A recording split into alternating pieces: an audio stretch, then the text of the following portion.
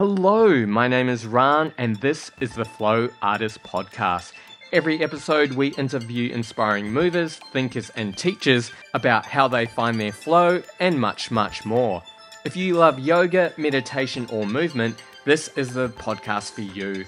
We talk to amazing teachers from Australia and all over the world and try to discover just what it is that makes them do what they do so very well.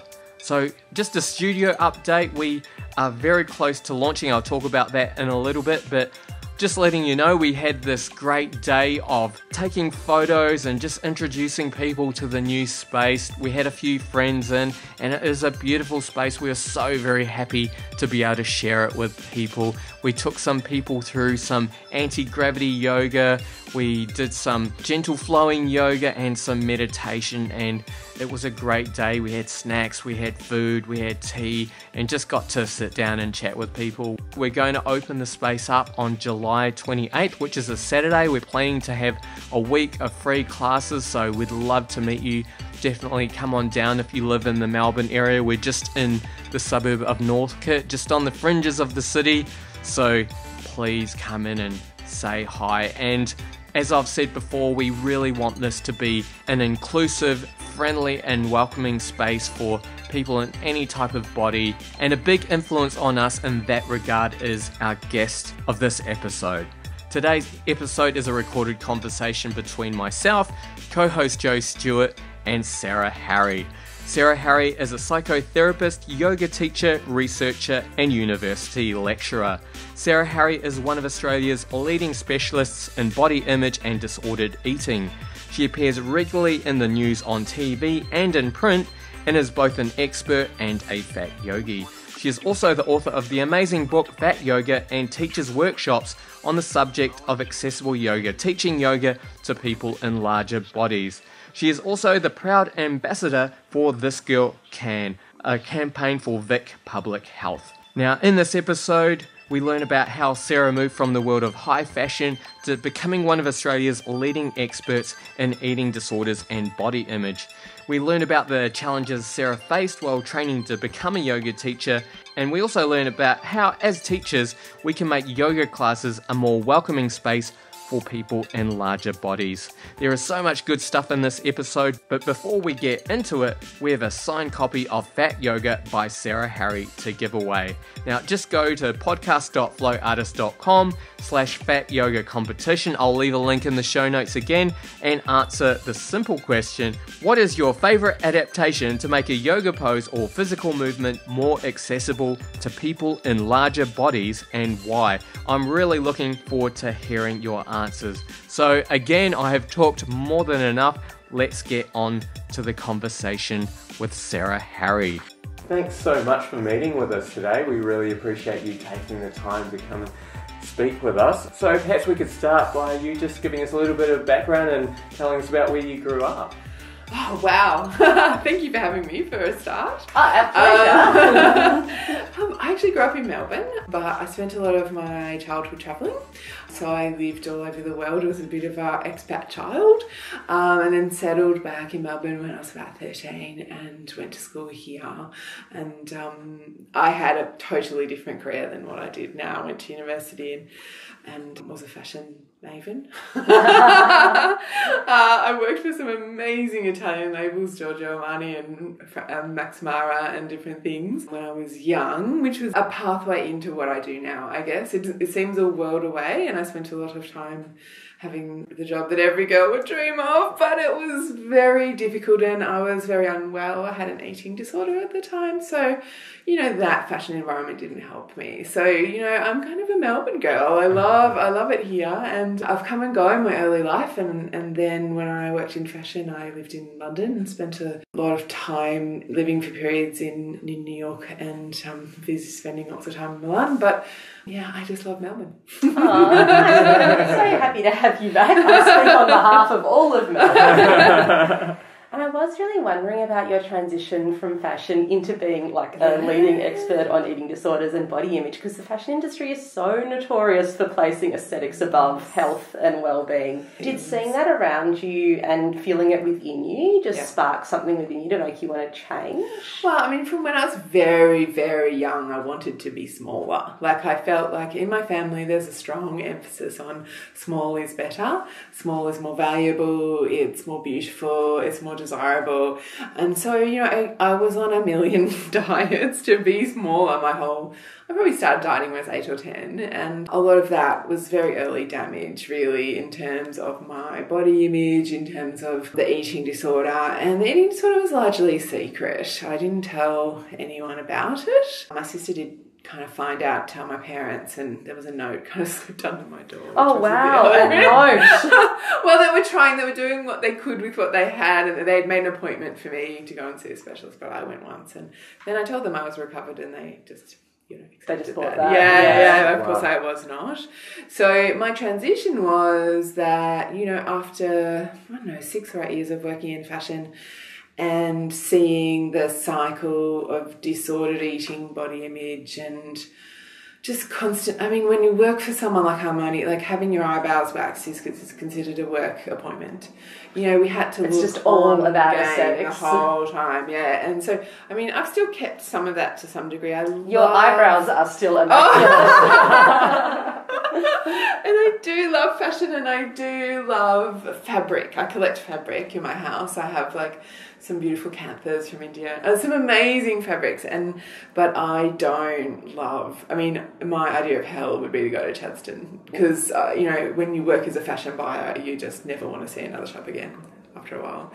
And when I turned 28, I somehow came across a photograph of myself at about 8 or 10 when I had started dieting, and this is one of those moments. I was completely struck because I looked at this girl, or this child, and I thought, that's kind of not a fat person, child.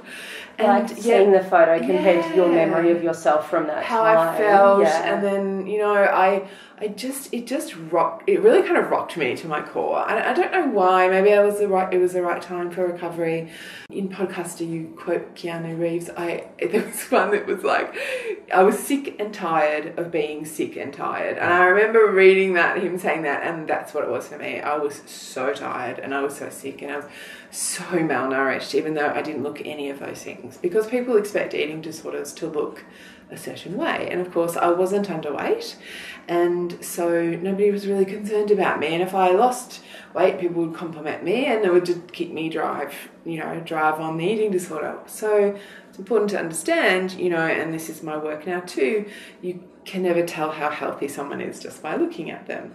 So I took a day off work, actually. I rang the Eating Disorders Foundation, they're wonderful people.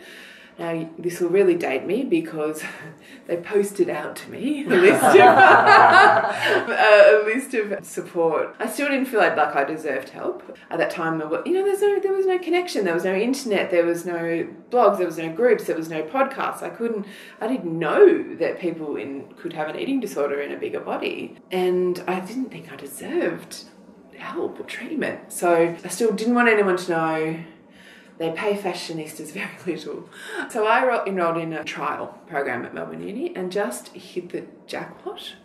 Got probably one of Melbourne's best specialists, who remains a dear friend today, Dr. Rick Korsman, and he wrote a book called If Not Dieting, Then What. I just really hit the, you know... Like you just landed in exactly the right because program it was a random... There was lots of people you could end up with, and I just randomly ended up with, firstly, one of the best, and secondly, someone that had written a book about exactly what I needed to hear. I mean, recovery was obviously tough, but at that point, I really clearly remember saying to Rick, if I recover, can I help other people? And if so, what degree should I do? And he was like, I don't know what degree you should do, but yes, you can. And he said to me, just get the highest qualification you had. I already had an arts degree, so I thought I could very easily transition into being a psychologist, which did not turn out to be the case. It was much harder. So I sold my house, I moved back with my parents, I fully recovered, and I went back to university. Wow, you really changed your life. Totally, completely. And I went to volunteer for the Eating Disorders Foundation. And from there it was always one thing after another. So I became, once I started working for EDV, I've always been an activist. So that was more than 20 years ago. I know somewhere there exists a DVD of me talking about recovery where I look probably extremely young.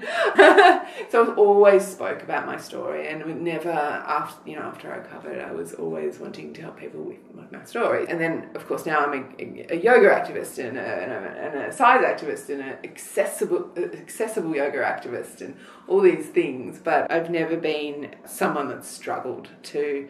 I always wanted to help others with my voice. Do you think it's because it was so secret for you for so long? You just don't want anyone else to feel like that? I didn't want anyone... there was so much shame for me that I felt like if I talk up, maybe you can dissolve shame. And of course now with the beautiful Brene Brown, I don't know if you know her absolutely, work. yeah. And she has this beautiful saying, shame is dissolved by empathy. And it's just someone saying me too makes a massive difference. And I mean, I love her work. I love everything that she stands for, because, she says we're all worthy of love and belonging. And that is absolutely things that I live by. I mean, in my rooms, you can't see them. It says we can do hard things. And also courage to your heart. So my patients, because if you can't see us, but we're sitting in my clinical practice rooms, and I have these little messages, and there's another one over there that says, I am enough. And these are the things that I want all my patients and clients to understand, because I'm a psychotherapist as well as a yoga teacher. The yoga teacher I kind of stumbled and fell into. I'd love to know that story. Where did you discover yoga? How did that happen? So I've had a 20-year plus practice of yoga. Before there even existed, really, there were no curvy yogis. There were no glamorous studios. I did it in this daggy gym on a Saturday morning. There was a genuine yogi teaching school. She really, really hated the gym for a start. I knew she did. She'd tell us every week. There's a clue. Because she would say they won't let me run it for an hour and a half. They only let me run this class for an hour, and she'd complain about that. But she also affirmed, and in some ways this is not something that I advocate now, but she affirmed to me that she kind of said, you're great at yoga. And in my whole life, no one had ever said I was great at sport. Like, I was always a kid down the back walking when did the cross country. I mean, I hated that stuff. I had never felt at home in a sporty environment, but I could do yoga. I felt comfortable with yoga. It turns out I'm hypermobile, so of course I can do yoga, which has ended up, in all sorts of... But, at the time, having someone say, you're really, really great at this, you should do more of it, just as a practice. I never once in my wildest dreams in my 20s thought I'd be a teacher. And at that time, when there was a lot of kind of body image stuff going on and disordered eating going on, how did you feel in your yoga practice? Like, did you feel comfortable in your body then? Was that kind of a glimpse of that? Or well, what yoga was at that time, because it coincided with me being, on my recovery journey. So it's just pure luck, really. It was just another facet of your recovery. It was part of my recovery, but I didn't plan it as part of my recovery. Whereas now with my patients or clients, I try and plan it for them. I'm like, I think this person is a good yoga teacher, a good fit for you. I think you should do this. I really think you should meditate. I mean, meditation was considered like something hippies did, and that's... a funny story is my mum's 71, and this week, finally, she was very anxious and I couldn't be there. And I said, go to my website. At the bottom of the page, it's good for everyone listening too, I guess. The bottom of the page is a whole lot of symbols. Facebook, Instagram, there's a little cloud, SoundCloud. All free meditations from me. Plug them in, lie down, listen to me help you relax, because I couldn't be there to help her anxiety. And she rang me a couple of hours later. She goes, oh my God, that stuff actually works. I was like, yeah, Mum. Yeah, I've been doing it for 20 years, Mum. Seriously. She's like, no, Sarah, it really does work. So this is so funny, this 70-year-old woman watching this and she did 3 of them in a row. It was hilarious. Oh, she was like, in. yeah, so I hooked her right in. She's like, and then when she's having an operation, she was like, I'm going to listen to that meditation thing. Like, that was really amazing. So I've converted one 7-year-old, now I need to convert the rest of them. Oh, she'll tell her friends. Oh, yeah. That's right. I mean, it's so funny. So it really strengthened my relationship with my body, and I think I didn't have the words for it, but what it did was it gave me confidence to move. Like, I didn't have a lot of confidence to move. It gave me interoception, which is a word from neuroscience, which means the ability to feel into my body in a positive way. I mean, we all have interoception all day. You know, when we're hungry, we can feel. But a lot of my clients, so who struggle with the body, struggle with food and eating, don't have interoception. So a lot of people with like eating they've disorders, shut that message down. They don't feel. You know, they're not tapping in because there's either shame or there's something else blocking that. So the group work I do, the individual work that I do, the yoga work that I do, all involves a degree of interoception. And I'm not alone in that work. Both Forbes in America also does it. Janet Lowndes here in Melbourne. There's very few people that work who are psychotherapists or psychologists and yoga teachers. At the last count, there was not that many of us. But we try to truly integrate yoga and psychology. And you can see the space. I don't have a large space here, so it is hard. My dream space exists somewhere. Where I have imagination is where it starts. Like, I'm still waiting for somebody to say, wow, that's an amazing idea, let's give her all the money. I have to say that every time I'm interviewed, just in case there's someone listening with all the money. How to put that message out there. Imagine, it would be so gorgeous. I mean, they've offered me a studio here in my rooms in Hawthorne, but I guess what I'm working towards is offering more accessible yoga. So things like yoga for eating disorders, yoga for mental health, yoga for anxiety, all those things. And yoga for people that, what I find is I get a lot of phone calls saying, because I own and run a company called Fat Yoga, which has a divisive name, but people ring me, the first thing they say is, I'm not fat, but I really want to come to your class because it seems like it would be like not one of those it seems like it would be really welcoming and low pressure and you seem really lovely and whatever. And unfortunately, my answer is there are lots of spaces for people in smaller bodies to practice yoga. I know I direct them to wonderful people, who do offer, like Anahata at the convent and Rick Harvest and, all these beautiful, Gina McCauley who's in Bred to Go. And there are lots, and Sally Saraswati and Glenn Waverley, just to give people an idea of, there are wonderful teachers out there, but there are also, teachers that don't help. And that, to answer your question in the longest possible way, how I fell into yoga teaching was because it had been such an important part of my recovery. I continued to practice. I had many bad, poor learning experiences along the way when I practiced with people. I never practiced at home. I never developed a home practice really until I became a teacher. And so I became a teacher, first of all, thinking I wasn't going to be accepted, genuinely at 40, because I'm old now, nearly 46. I genuinely thought that people were going to say, you can't do this training. Because you've had experiences of walking into yoga classes, right, where you've just been hit by negativity. Oh, absolutely. Yeah. In every possible sense. As a teacher, I was told where to pick up the towels.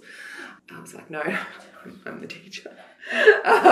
Which is it's my personal favourite. I love that story. The dirty towels are over there. I'm like, what? I'm here to teach a yoga class. They were obviously expecting the towel lady, so obviously looked like the towel lady.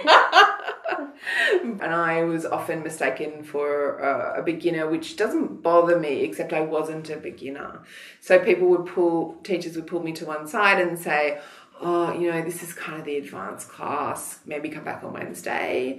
And then, of course, my ego would kick in because I wasn't trained as a teacher, and I would take my mat to the front of the class and do everybody advanced asana they could throw at me. And I don't practice like that anymore. First of all, I can't because I have a broken knee.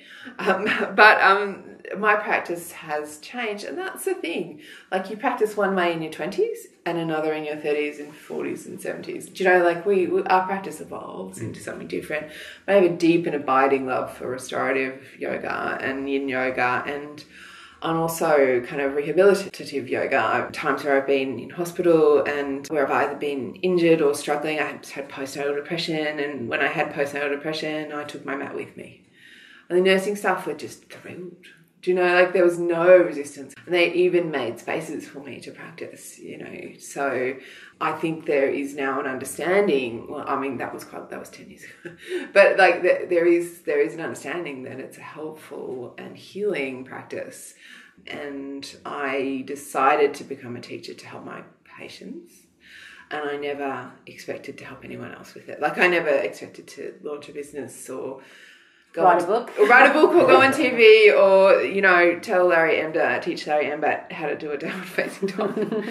Actually, I did that twice with different celebrity presenters, totally driven by them. They're like, I did Chrissy Swan's radio show. She does it with, I think, Sam Brown, who's a football player. I'll forgive me if I'm wrong because I do not know my football players. Yeah. So Chris is a beautiful woman. And Brownie, I think, is a football player. And without even, I didn't say one single thing he's showing me his downward facing dog. And I'm like, it's lovely. Like, what am I going to say? Like, great.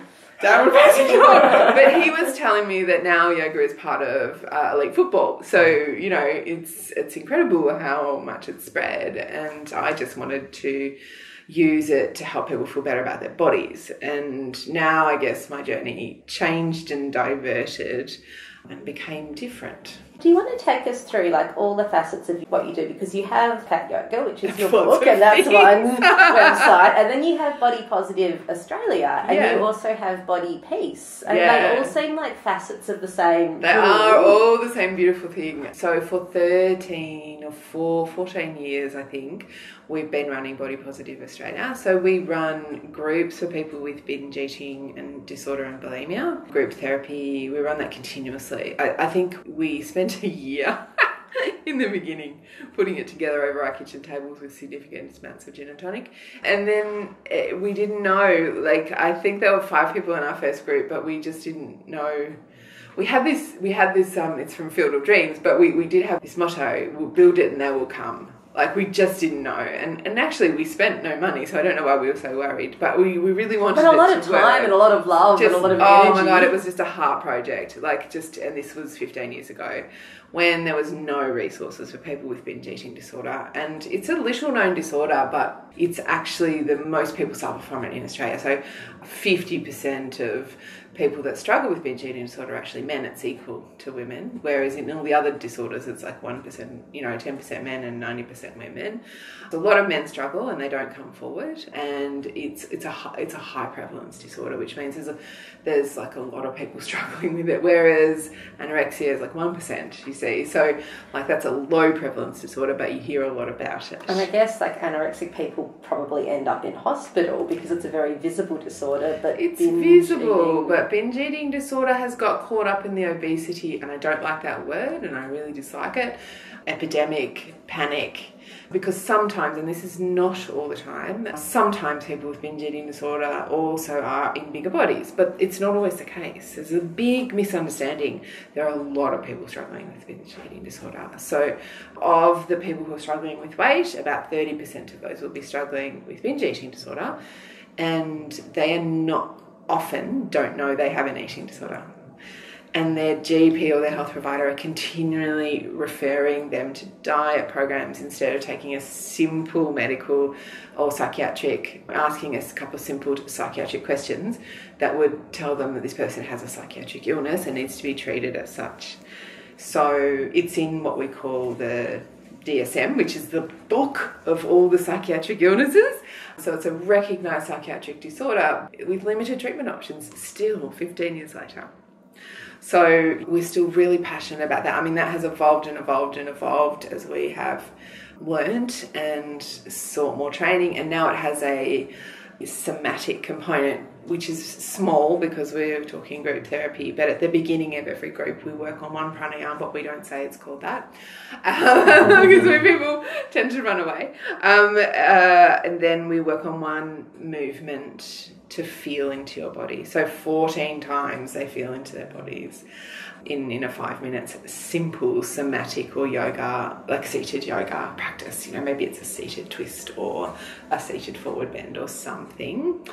But we are inviting them, and a big phrase that I use very often is to come home to their bodies, to settle into their bodies, and to create peace with their bodies, which that's how body peace came, because once people had finished, the eating disorder was kind of doing well, but the body image was hanging around. So body image tends to be something, in my experience, that can be harder to move through, because in our society, it is a very, very small-bodied focused society, and the smaller your body, the more you're regarded. Do you know, like the higher That's the regard. What the media tells us. All the time, like, you know, thinner is better. And so that's hard if you have body image issues to deal with. And I'm a realist, so I talk to my patients about, like, okay, well, I live in the world too. You know, I live here with all of the socio-cultural pressure to have, you know, this kind of body is desirable and attractive. And so Body Peace became my online program, which was my first online program, which was hugely successful because it's the first time that anybody had ever put yoga and body image psychology together. Which is actually kind of mind-blowing. Yeah, I know. So much about yoga is about coming home to yourself and making peace with who you are, and yeah. Well, so that has yoga classes in it. I was all professionally shot. I decided I wanted to do it properly. So professionally shot, and the funny story about that, the sound engineer, on one of the 8 sessions, the sound dropped out and they couldn't fix it to be high enough quality for what I wanted. But in the week between me filming these videos, which was extraordinarily hard work, and them realising I'd gone and cut my long brown hair into a blonde bob. So we thought, he said, it's fine, we'll just redo that, 15-minute segment. I'm like, oh, I've got bad news. I look completely different. So I'm a different person now. We actually have to reshoot the entire thing with the short blonde hair, because I have this weird hair thing. It's like my special power. It grows like crazy, and so I had to shoot the damn thing twice. So Body Peace exists online, and it exists as a Melbourne program as well. And I run that a couple of times a year, Yoga Plus Body. So that's something I do on my own. And I started Body Positive Australia with Fiona Sutherland, who's an amazing dietitian. And she and I also have separate projects. So my project is Body Peace and Fat Yoga. And the most amazing thing is that since I became a yoga teacher, she actually sent me, and she in no way needed to, but she sent me this wonderful message one day saying, I just wondered if you thought it would be okay if I became a yoga teacher too. And I think step on your toes. I've inspired another dietitian to become a yoga teacher too, and I'm like, it's fabulous. We want like this is my mission. Yeah, spread the word, baby. And all the teachers that teach for me at Fat Yoga, we have about 6 classes a week, I guess. They all do different things. So Fiona teaches for me. She's a dietitian and a yoga teacher, and I have published a editor and a yoga teacher, and I have a bioscientist, so like an anatomist and a yoga teacher. She's amazing.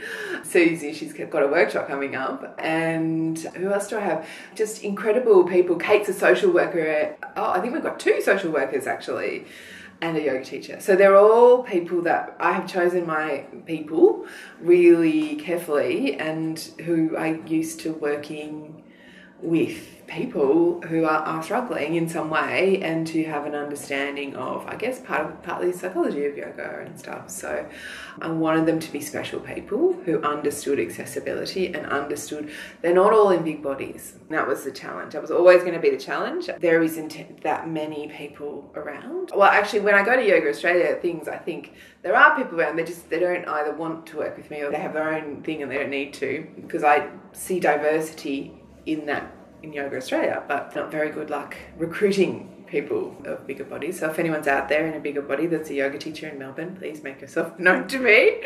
I'd love to help and, I'd love to, have people that are in bigger bodies, because if you're just a gigging yoga teacher, I know that one person I worked with, she just, no one would hire her. So that was really tough. I was the only person that would hire her. So yeah, it is hard. So it exploded without me anticipating that it would, and it afforded me a huge amount of reach, which you obviously just tapped into a need. Yeah, and also offended a lot of people. Didn't like the way that I used the word fat. So it got a lot of attention. So, I went on the project and they did a great job of the segment. They came and they filmed a class and they talked to me, and hilariously I left my outfits. I hung them, washed them, cleaned them, dried them and ironed them and hung them in the back. See, the back of the door so as I was leaving I would pick them up. Oh. And I got to the car park to let the film crew in, and I had Hannah, one of my teachers, with me. I think I was wearing a sleeveless kind of t-shirt and a just pair super of casual Target trackies, because I was going to get dressed, but I had done my face. Yeah. I had two outfits, one for teaching yoga and one for, the interview. I was so ready. Mm-hmm. Your fashion background. Yeah, and we got there, and poor Hannah, I don't know if she's ever recovered from this. Trust me, I'm a nicer person than this usually. We got there, we realised I had left my clothes, and here I am in the car park wearing basically my pajamas. And I said to Hannah, take off your clothes. So she had this kind of gorgeous, but didn't really fit me, but close enough cardigan. And that's what I did. And this film crew were hilarious. They're like, oh, it's fine, it's gorgeous, don't worry about it. And when you see the thing, you don't really even, but it was so funny. She just didn't even get a choice. I'm just take it off. Just take it off right now. And it just was not really my personality, but thank God it fit me. Do you know? Because it was that stretchy fabric. So yeah, there was a lot of media interest. I got a lot of, that's where I got the comment back from somebody that really did hurt me, saying, you have no right to be a yoga teacher. You are not a yoga teacher, and that nobody who is in that body can be all themselves a yoga teacher. So did that come from a yoga teacher? Yeah. Wow. And I think that really hurt me. And look, I try and let things, for the most part, I hold a whole lot of stuff with self-compassion, but that was a really big misunderstanding of the fact that there is diversity in the world. There's diversity in the yoga world as there is in the normal world.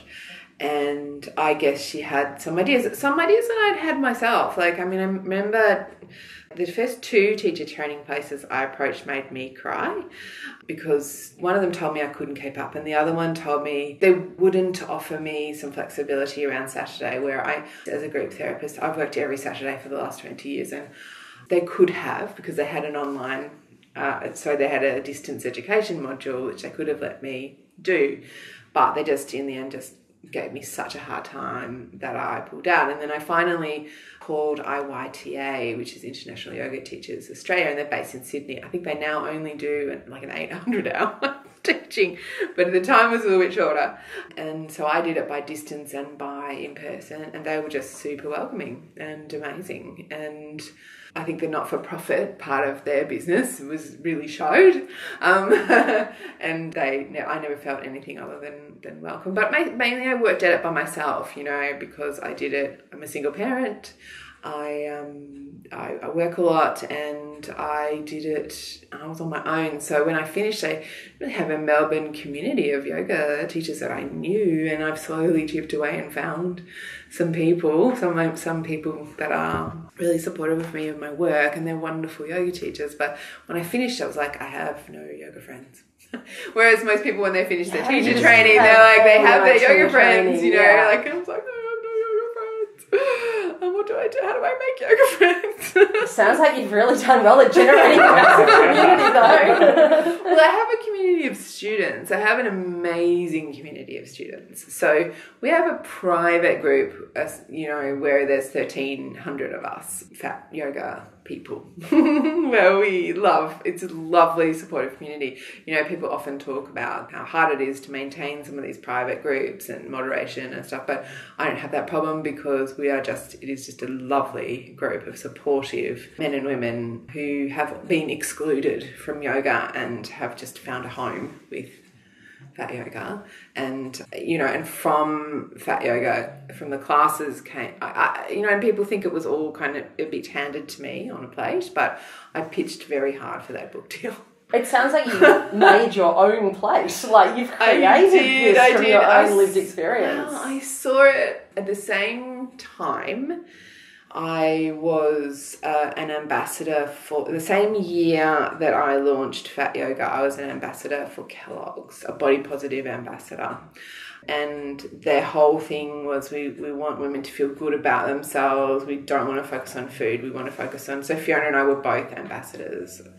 And we did wonderful workshops. We actually did a lot of work behind the scenes. We crunched a lot of numbers for them and analysed their research and did some of my more academic work. And then we did some wonderful events and I did a lot of speaking, for them. I've loved the ambassadorship work. So I'm also, this year, I'm an ambassador for Vic Health, which I think is incredible. We'll put a link to that video because that's a really beautiful, oh my God, inspiring that video. I love that video.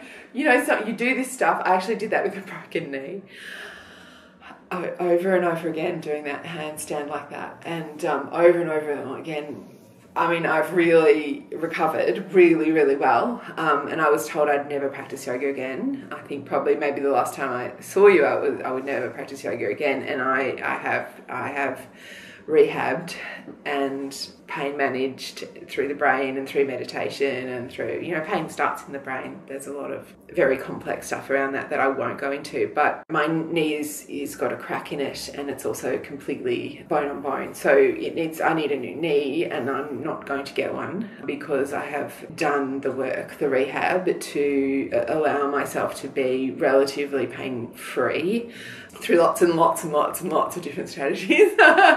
And also, I spent a lot of time in hospital this year. So it's been a tough year. My back then went and I couldn't walk. So they wheeled me into rehab and I walked out. I had to learn to walk again. And now this week, I'm in my second last week of outpatient rehab. I've been doing rehab for 6 months, I think, maybe. And before that, a year of trying to avoid surgery. I couldn't avoid the surgery. So they've done what they can without taking my knee out. And that will hopefully hold me forever. That's my dream, that I will never have to have that knee taken out. And now I'm working on just walking without a limp. So I'm like, whoa.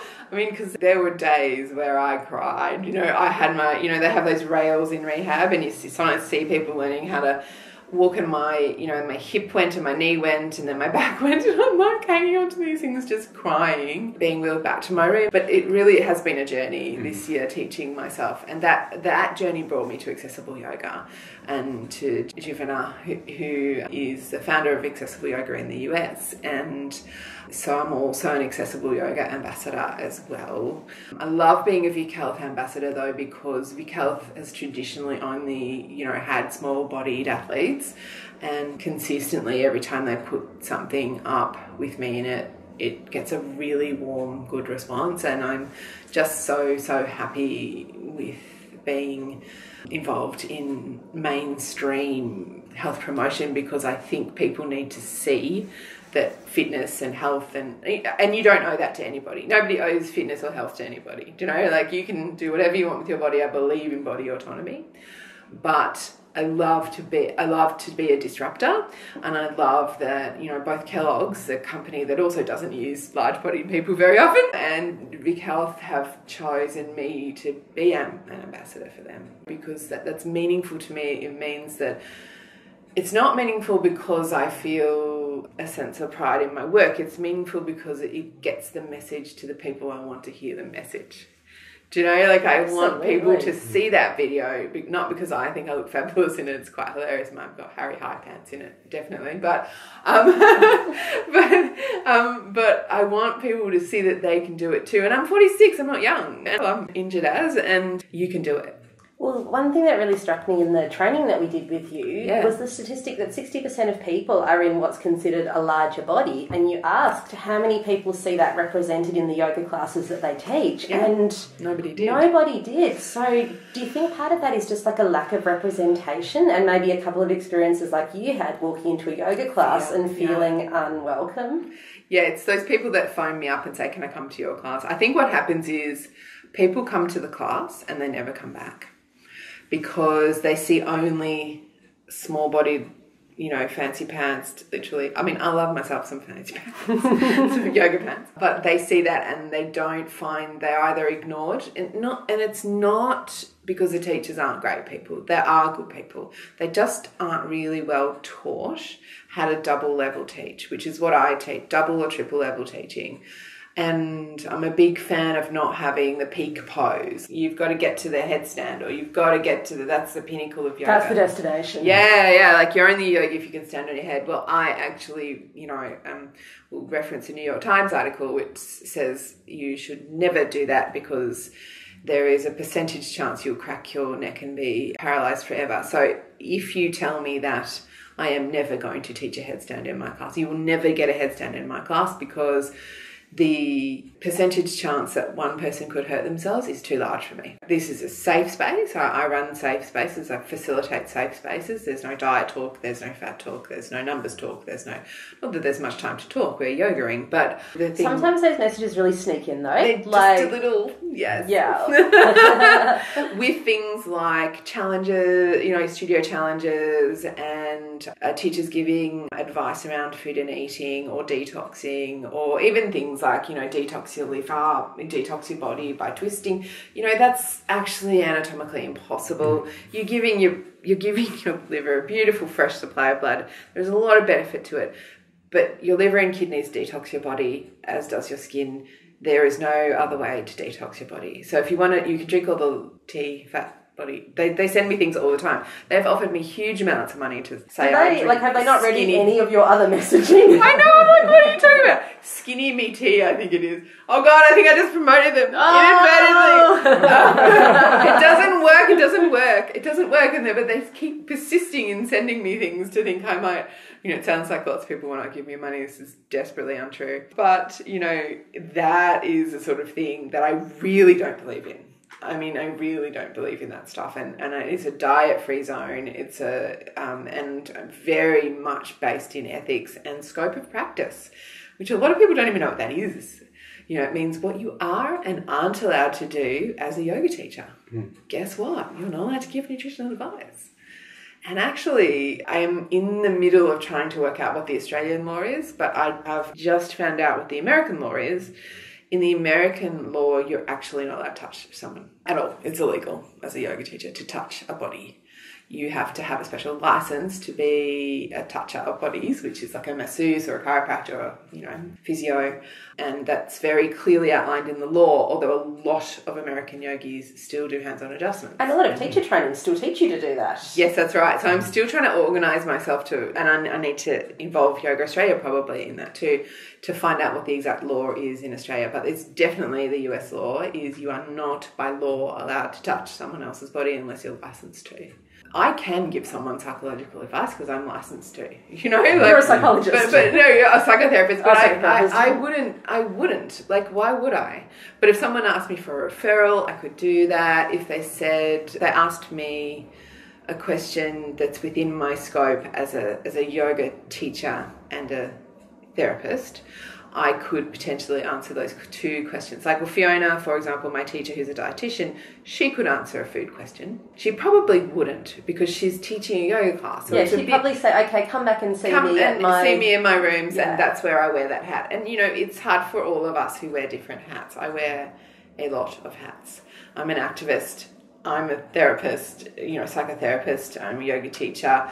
I love to do training. I'm going to Adelaide to deliver the accessible yoga training, and I'm so excited, and I'm going to do it in Sydney too, and I'm so excited about that. Like, my mission is to get as many teachers as I can to understand what accessible yoga means and what it would mean for their business as well, because I think people are missing out on a lot of people. Well, and like yoga, it's such an adaptable practice. You can like, do it. it's so open to being tailored for everyone's individual needs. You just need a little toolkit, do you know? And somebody left from the training that you guys were at. Somebody left me the most incredible message about how she'd done 200 hours of teacher training, and that 2 or 3 hours she spent with me was better than the entire 200 hours that she, had done. And I was blown away. I was like, that's amazing, because we cover it a lot in a short time. But it's such simple stuff that can completely transform your class and make it so much more welcoming. And you don't have to do much. You don't have to learn too much. You just have to sort of be open to changing some small things, And that's the same with people that come to my classes. It's very simple. There are some very simple things. I mean, I love chairs. And going through my own rehab and learning to kind of walk again meant that I understood physio, they're ahead of us, I have what's called a relapse prevention plan. I have contingency plans, so I know what to do. And they are really great because they offer me a program that's in bed, lying down, sitting up and standing up. And I think about yoga, and I think, we need to be able to offer yoga that's lying in a bed, sitting in a chair and standing in a class. That's kind of like such a simple thing, because as we age and as our population ages, I know it sounds funny, but bed yoga, being able to be in lying down. And of course I know that there are 8 limbs and you can practice all the others, but there are some physical things that I can do all my physical rehab practices, which are also very much like yoga practices, in a bed if I need to. I think as well, sometimes it's having those building blocks kind of in your mind. Like, it opens up other possibilities as well. It means that you don't just see a pose as like, oh, I have to be standing up and putting my arm here and bending my neck here. No. You kind of can look at the body in different dimensions and different angles and think, well, so say I did need to be lying down, how could I still achieve what I'm looking for in that pose? Once you open your eyes, you can actually transform something into something by the wall, something by a chair, something that can be supported. And also, we need to kind of throw out the rule. And there are some amazing people doing amazing work in this area. I'm not the first person to say that, but in terms of alignment, we can't say you need to put this arm here and this if it doesn't, because we know now that every single skeleton in the world is different. And so even between the sides of the skeleton, it's different. It's not the same. So I would say, why don't you try this? Maybe I'll give you an example of, the traditional, when you've got your knee bent in a warrior pose, for example, the knee is over the ankle to keep the knee safe. Well, if that doesn't work for your knee, for whatever reason, maybe it doesn't bend to that angle, maybe it hurts. There are some yoga teachers who will still say you should have that, or will come around and correct you. Like, I've been in a warrior pose in the way that I do warrior pose. It's best for my pelvis and hips, and someone's come and gone, you need to line it up with the inside of you. I'm like, no. And then I've explained later, I'm not rude. And so we need to start throwing out rules and start listening to bodies. And who made those rules anyway? Like, they've been passed down, but a lot of them don't seem to have a basis in anything but tradition. Well, small-bodied 8-year-old Indian men. And that's not suitable for a Western man or woman, and it's particularly not suitable for women's pelvises to keep stability. So, And it seems like just over the thousands of years that yoga has been a practice, like, it has always evolved, and like, it started as a one-on-one individual practice. So it's almost like we're actually just getting back to that of it's your practice and just listen to your body. Because if I say something to you, then everyone in my class has permission to. I mean, we don't have classes where people are doing whatever the hell they want, whenever the hell they want. But if I'm like, take your arms very slowly above your head, so not jamming your shoulders, then I'm like, and if that doesn't work for you, just bring them down into your heart space. Do you know? Like, if you've got a shoulder, it's so simple to cue stuff. And that's what I hope to offer. That's what I hope to offer is not too wordy, simple and accessible, and getting people to start listening to their own interoceptive stuff, which is an 18th century word, ironically, and make it modern so that people can listen to their bodies and let their bodies tell them that hurts. There is no good pain in yoga. There's edge, in yin. You can look at edge in yin and edge in some yoga postures, but there is no good pain. And that is how people get injured, by not listening to their bodies adequately and having teachers that insist on alignment rules because they were taught that way, which is okay, but there's no flexibility in it, for every body is different.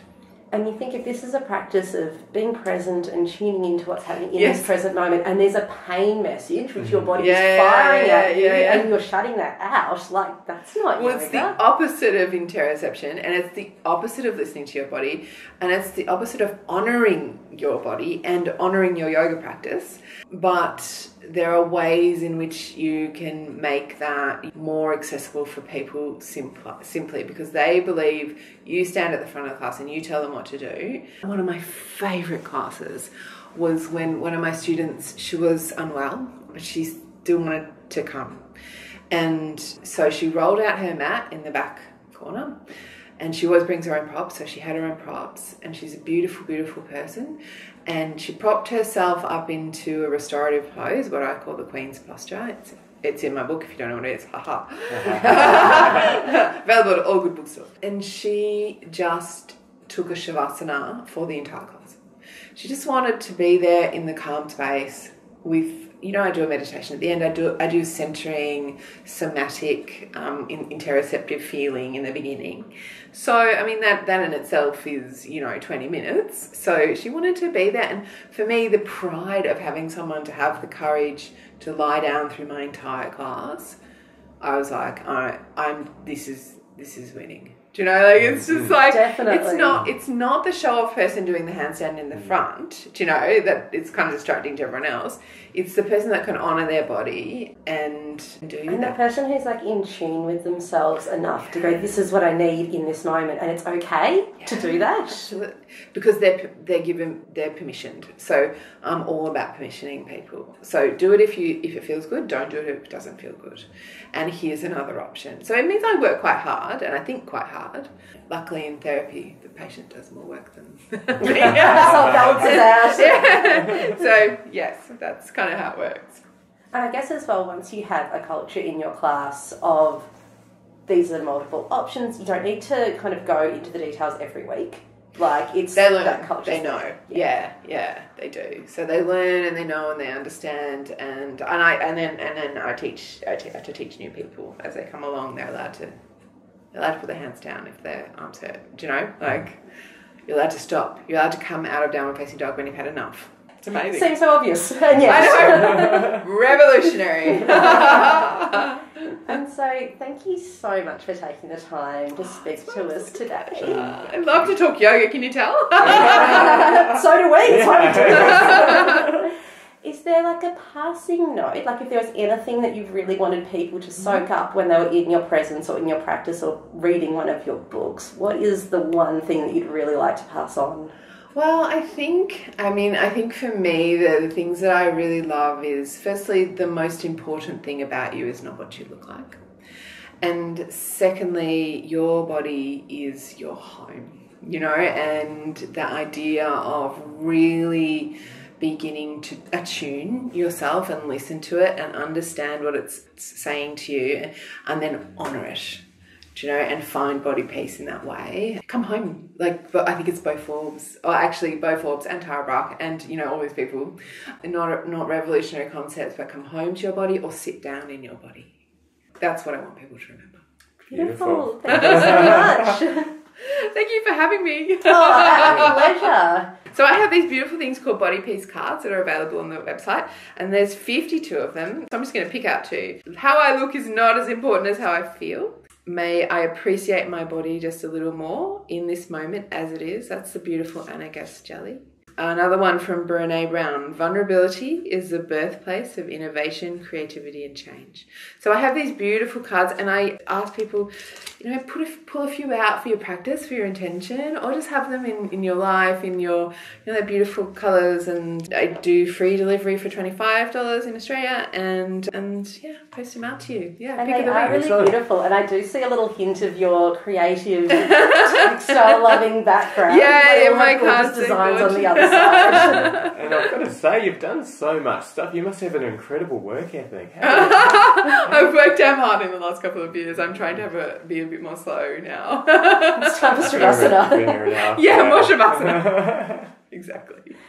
Thank you. My pick of the week, which is a nature documentary for the second pick in a row. We've been watching Earth 2 and it's so amazing. Like the technology now, to be able to see like a little gecko in the desert, in the fog, getting little water droplets on its skin and then like drinking them off for its breakfast. It's incredible, and it just makes you just even more aware of how precious and amazing our Earth is.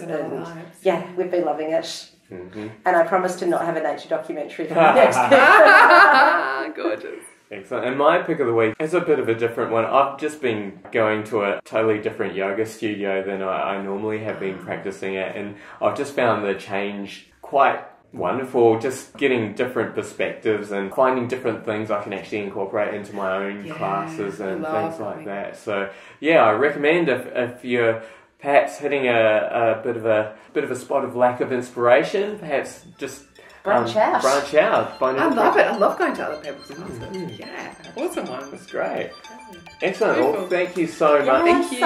Thank you for having me. It's been beautiful. Thank you. Another great episode, another great conversation, and as I mentioned at the beginning, Sarah Harry is a real influence on how we want our own studio space to be, and also on the type of conversations we want to have on this podcast, because we both sincerely believe that yoga, meditation and movement, they're so vital for our physical and our emotional and spiritual well-being that everybody should feel welcome, should feel included, and should just be able to join in without fear of judgment. So such a great influence on us, and we really look forward to doing more of that in the future. Anyway, moving on, our next episode is an interview with Shannon Crow, Canadian yoga teacher and host of the Connected Yoga Teacher podcast. The theme of this episode is on community and on building community, and we got so much out of that episode. We found we could just put a lot of advice that she gave into practice straight away. So there's a lot of good stuff there that I feel that anyone listening can put into their own work. So really looking forward to putting out this one. Now, if you haven't already, please subscribe, rate and review on iTunes, Google Podcasts, or wherever you download your podcast from. It'll really help us grow the podcast. Our theme song is Baby Robots by Ghost Soul. He kindly gave us permission to use his music, so go out and buy his stuff, buy as much as you can from ghostsoul.bandcamp.com. You'll hear from us again in 2 weeks, but until then, aroha nui, big, big love.